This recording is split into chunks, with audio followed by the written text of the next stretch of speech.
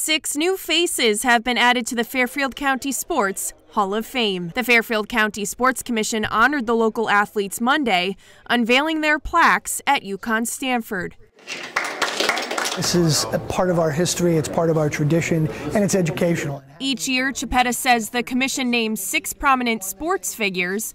The Hall of Fame displays over 50 sports legends to date. The class of athletes and coaches and people from the sports world, we're very fortunate in Fairfield County to have such an illustrious group of people. The class of 2012 includes Wes Matthews. The Matthews name continues in the NBA with his son Wesley Jr.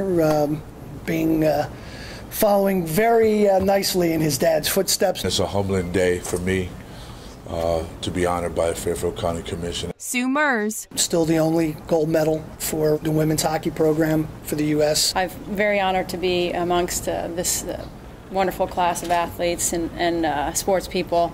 Ed Finnegan. He's by far the greatest softball player that the state of Connecticut has ever produced.